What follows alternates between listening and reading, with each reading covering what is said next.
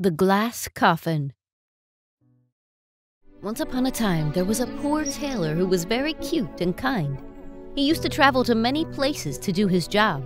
One day, he went to a vast forest, and because he did not know the way, he was lost. The night fell over the woods. In the cold wilderness, the only thing he had to do was try to find shelter. The night is so dark. If there was a ferocious beast showing up, I would be dead. Maybe I should have some sleep on this lawn. Tomorrow, I will find a way to continue my trip.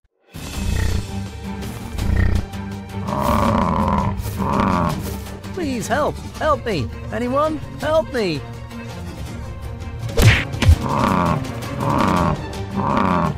Thank you, dear, for saving my life. Fortunately, if it hadn't been for you, then I would have been crushed by that buffalo by now. Oh my God, let me go!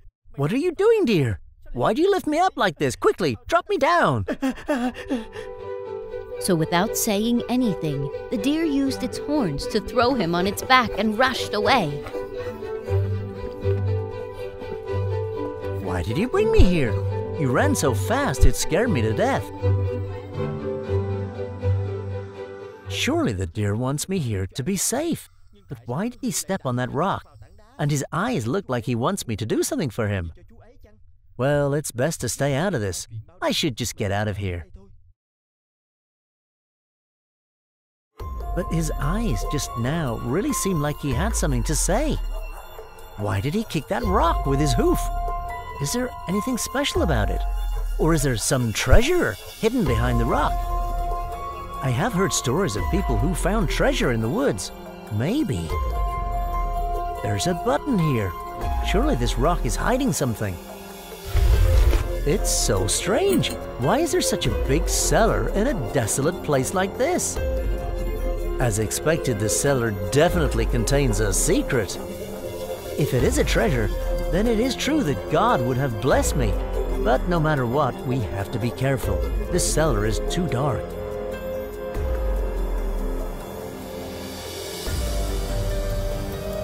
Whose cellar is this? Is this that deer property? But the deer that showed me the entrance to the cellar, where did he go? Why did he not stay? This cellar is so bizarre. 2 coffins. 2 glass coffins, to be exact. So, this cellar turns out to be a grave. A miniature castle inside this coffin? It's a masterpiece! It looks just like the real thing! Well, the person who made it must be very skillful. It must be the skill of an artist to be able to make a castle like that. Mister, please turn around! The tailor turned around and found another coffin with a beautiful girl sleeping inside.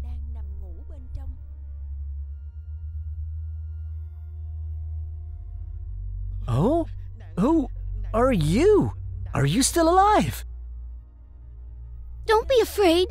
Please help me out of this prison. Just unlatch the coffin to free me. But who are you? Why are you lying in a coffin? Are you not a witch or a devil trying to seduce me? Do I look like a witch or a devil? I often hear stories of demons turning into beautiful girls to seduce humans. So do the witches. You are locked in this coffin must be for a reason. As soon as I let you go, you will harm me. I won't be fooled so easily like that. Please believe me. I'm not that bad as you said, and I need you to help me get out of this place. So who are you? Why does a beautiful girl like you lie in this coffin in a place like this? Please let me out of here. I will tell you everything. Then you will understand. All right, I'll let you go. Hopefully I won't regret my decision this time. Thank you for saving me. Finally, someone saved me from this coffin. Now, you tell me everything. Who are you? Why are you locked in there? I will tell you my story. I am the daughter of a rich earl. When I was a child, my parents passed away. I also have an older brother. There were always guests in our house. Neighbors and friends often came to play with us. We are always considerate and hospitable. Then one day a stranger came to the castle. It was he who made my life and my brother's life change forever. What can I do for you? I really want your help. Just say it. If I can help, I will do it with all my heart. I can make it to the East Forest for the night. Can I stay here for a night? Okay, this castle always welcomes guests. Please stay in the castle for one night. Then tomorrow, you can keep on moving. Thank you very much for your hospitality.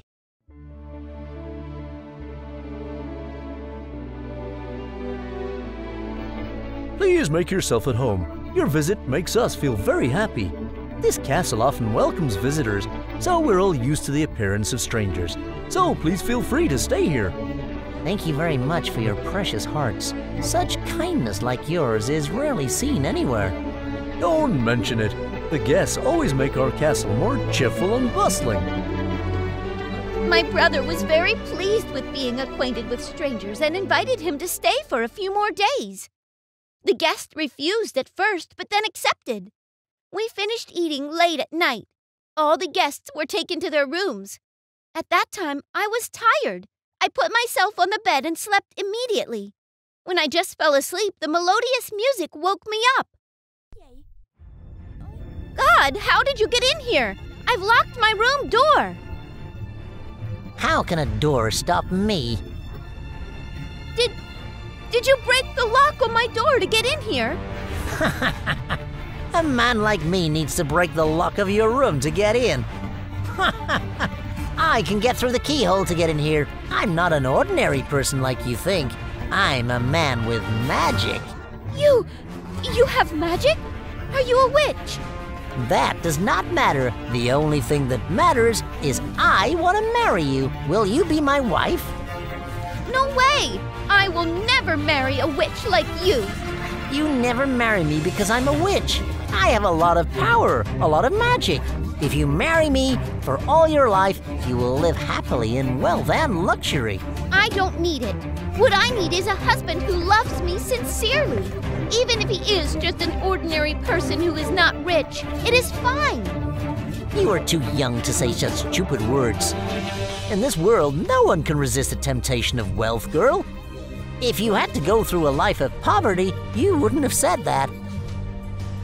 Either way, I won't marry someone like you. Get out of here. Why? Am I not good enough? I have magic. If I want something, I will have it. Besides, I really want to marry you. No! Get out of here! You are so rude when entering my room in the middle of the night. I will never ever marry someone like you. You are so haughty. You embarrass me. Quite well, I will take revenge on you for refusing my love. I'm not afraid of you. Get out of here and leave this castle right away. I will make you regret it. Just you wait and see. Brother, where are you? Where did he go? Is there anything wrong? I woke up in the morning and ran to my brother's room, but I couldn't find him. I felt a bad omen, and I took my horse to run towards the forest.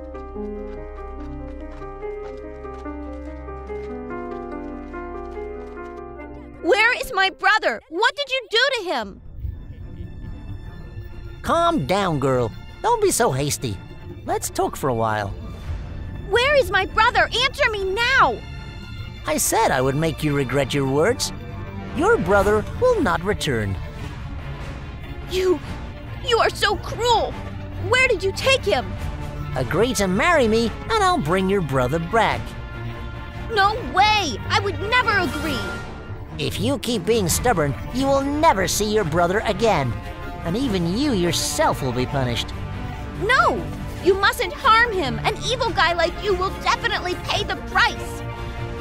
Ha ha ha! Who will be powerful enough to make me pay the price? Listen, this deer is your brother. I need to punish both of you for defying me. He just waved his hand and I fainted. When I woke up, I found myself lying in this glass coffin. My family's castle was also turned small by him and locked in that other coffin.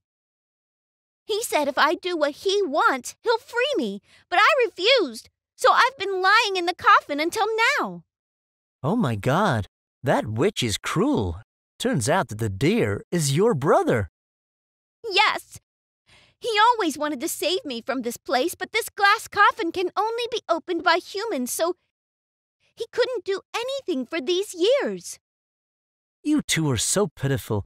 Now that I got you out of here, you two can be reunited. But that is not possible. If the witch finds out, he will catch us both again in no time. We must make him lose his power forever. So what do we do now? During my days here, I know he used to sit on the brick in the middle of the house and everything would go up to the ground and return to normal. So let's get out of here with the coffin.